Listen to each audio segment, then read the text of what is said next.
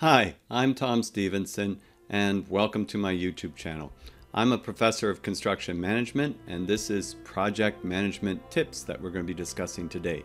In particular, we're going to be focusing in on lean construction. What exactly is lean construction, and why is everybody talking about it? Why is it becoming so popular? So these are the things that we'll discuss today. And if you are new to the channel, check my playlists. Please click subscribe. Leave a comment. If you have a question after this or during this, you can put it right there in the comments and I'll try to get back to you. Okay, so let's move on. Let's talk a little bit about lean construction. So I've got all these bullets. They're actually from the Lean Construction Institute Canada website. And really, I like the terminology that they used. I think it's fairly clear. And I'll just give some highlights onto a number of these points.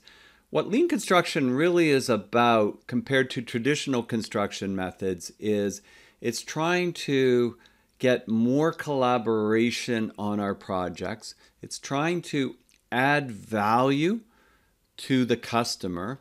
And the customer is a lot of things. Customer is a lot of people. First and foremost, the client, the customer that everybody thinks pays the bills. Okay, but anybody can be a customer. So, if I am a consultant and I'm getting something from the contractor, obviously then it's like their basic, if I need something from them, then they're like my client. If I'm giving them something or I'm telling them something, then it's basically like I'm their client. And so the roles will switch back and forth throughout a project. Same with a GC and a plumber, let's say. Plumber needs something from the GC. So basically, in that case, the GC is their customer. They have to perform something for them, and vice versa. The GC needs something from the plumber. They need that installed at a certain date. Plumber needs this area cleaned out so that they can do their work. So we're switching roles all the time. And so what we want to do is add value to the customer at the different levels and, of course, at the top level. And lean construction can work under all contract models. It can work really, really well under an integrated project delivery model where basically you've got early collaboration with the different partners, and it's really, really well suited for those projects. But any contract model, it can work with design, bid, build, etc. It's just that you might have some more limitations as to what you can and you can't do depending on the contract requirements. It's about actually, and third bullet here, control, redefine from monitoring results to making things happen.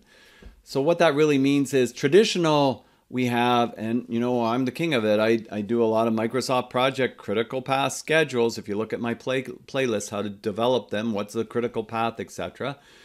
The weakness of that is that it's long term. Like by the time you update the schedule and you see that you're delayed, a lot of other things may have happened. So the big advantage of Last Planner system, which is a system within Lean, is that it's a system about scheduling and collaboration that is done jointly at different levels. And the main premise is as you get closer to the work, you know more about it, so you can be more detailed. And you can make sure as you are getting closer that you have removed any potential constraints that would prevent you from doing the work when you're supposed to do it. It makes for a very agile, iterative system, and that's what project management is. Let's just face it. We're always iterating. We're always adjusting. And the better our systems are that allows us to do that, the better our projects will be managed. And so Lean is all about that, and Last Planner system within that. And that's another whole video topic there. And if you look on my playlist, I have ones on Last Planner system, etc.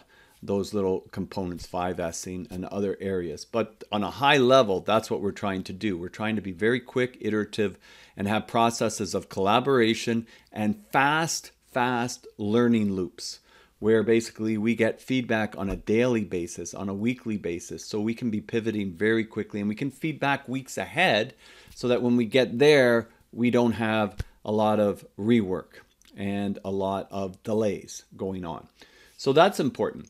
It is also about coordinating action through pulling and continuous flow. So one of the biggest things I find, and I have fun with it actually, I with my degree students, I always have them, they got to go out and find a project. And believe me, in Toronto, it's not hard to find a project. Just walk out the door and there's a project going on. Construction project, and they have to take photos of it over a 6-week period. And so inevitably, there'll be groups that'll come to me at the end of the 6 weeks. Sir, we've been taking pictures every week, but nothing really happened, right? And that's a perfect example of one of the 8 areas of waste in lean construction that is referred to, and that is wait time. Workers waiting for work and work waiting for workers. In that instance, it's work waiting for workers. Stuff is there, it's ready, but the next trade's not there to do it. And so it's either one of the directives that is needed, like a permit or something of that nature, RFI, some sort of approval, submittal, not been reviewed. Something's going on that means that work is waiting for workers. So directives is one of them, right? Predecessor, something that needs to be done is not ready. Well, it looks like it's ready, so that's probably not it. Or the resources. The R is a big one, the resources. So whatever the trade is that was supposed to be there either wasn't scheduled properly or is not coming because they're busy somewhere else, and that becomes a big problem. So work waiting for workers and workers waiting for work, that's what we're trying to do, is improve the flow there. And we're trying to see obstacles, what we call constraints, so we can remove those obstacles so basically the project flows better. Lean always likes to use this analogy of a river with rocks in it, right? And the rocks kind of impede your flow, and you're trying to remove those rocks so that the project flows much more smoothly, much more better. And that requires systems that get strong commitments. It's a commitment-based system. It's a system of engagement and collaboration, which is great because we really need to utilize the people, the talents that we have on our projects. And traditional methods, autocratic methods, dictatorial methods, they don't work the way they used to. And in really busy environments, they really don't work that well.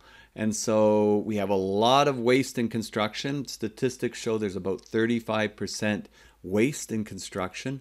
And lean is about reducing and eliminating waste over time. That gets people down sometimes when I say, 35%. Yeah, well, everything is a waste. So what's the point? Well, you know what? If you're able to get your waste down from 35 to 30%, you have a huge competitive advantage over a lot of other companies, and you will do well. And then if you keep improving, you will keep that margin of competitive advantage. That's why so many companies are looking at and moving towards lean construction methods, because they see it as there's not a negative to doing that.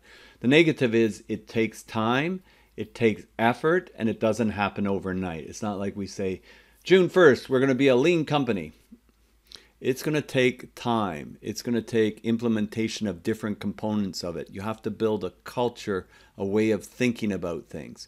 Continuous improvement is a thought process on a personal basis and on a business basis. And if you're watching this as an individual, as a lot of my viewers are, and you're just trying to improve yourself through these videos, this is good, because a lean way of thinking on projects you can take to your personal life too. It's about making things more effortless, doing what's essential, doing it with a focused effort. And so that is really helpful, I believe, in both your career and your personal life. So that's why I'm a big proponent of it, and I have been over the last 10 years. So yeah, we've got adding value, coordinating action. Pulling simply means traditional construction is push. If something's ready, suppliers push it to the site. Ductwork arrives at the site more than what should be there, and then it's in everybody's way. Have you ever painted a room full of furniture? I hate painting rooms full of furniture. Give me an empty room anytime. And construction sites, if we don't manage them well, it's like we're painting rooms filled with furniture. right?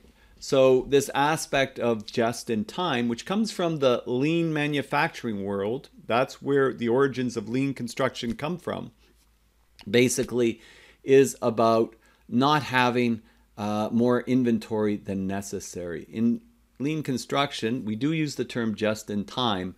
I kind of tend to like the other term that we use, which is last responsible moment, which means you kind of adjust knowing your relationship with the supplier, with the trade partner, dealing with reality. Because we're a highly segmented industry.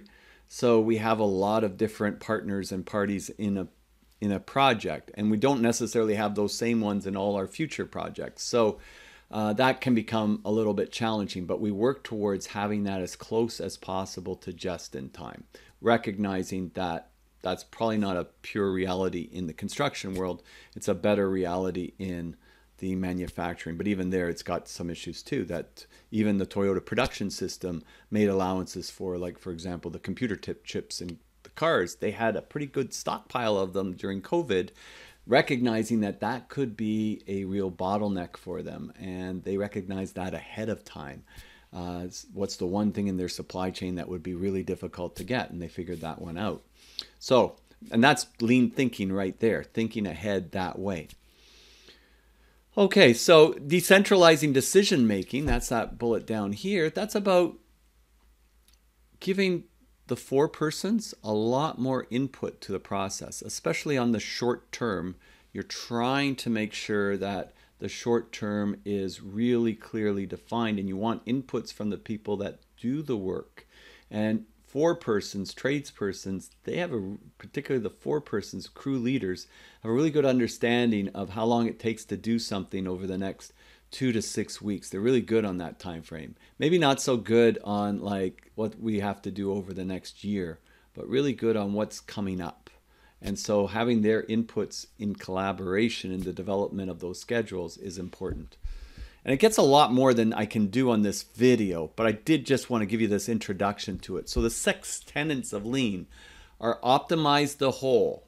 And that simply means that we get people working together to try to meet the time, cost, quality goals for the project, instead of everybody optimizing for themselves, which unfortunately with design, bid, build, everybody tends to want to do because people want to get in and get out and make their most profit. But we try to make the long view, the project, the most important element. So we optimize for the project. So one trade doesn't bring all their stuff and wreak havoc on the rest of the site. That's push. Pull is we're bringing it as we need it. Generating value. And then we said for the customer and who the customer is at the high level, but also with each other. Eliminating waste. We want to get rid of waste, right? And we're looking at it in all ways, shapes, and forms. Continuous improvement. It's a different mindset. Thinking differently. How do we improve continuously? It really is a different mindset, and trying to instill that in the culture of the project, instill that in the culture of the company. It takes time and it takes effort, but it's well worth it. And it's well worth it for you too. Well, you're watching this video, so you're into continuous improvement. I can see it right now. And don't forget to leave a comment. And respect for people. We've got to have that respect. In construction, we have not been the best at that over our history. We have gotten somewhat better, at least in, I would say, in my jurisdiction over the last 5 years, but I think we have a long way to go there. And so this is one of the main tenets, and it's a big tenet. The whole inclusion aspect of DEI is built into that. We're not going to improve as an industry unless we really have respect for people. And that's what I really like about lean too. That's right at the center of the 6 tenets. So I hope you enjoyed this quick introduction to lean. I'll be doing more of them. And I'm Tom Stephenson. Don't forget to click subscribe, and we'll see you next time. Bye for now.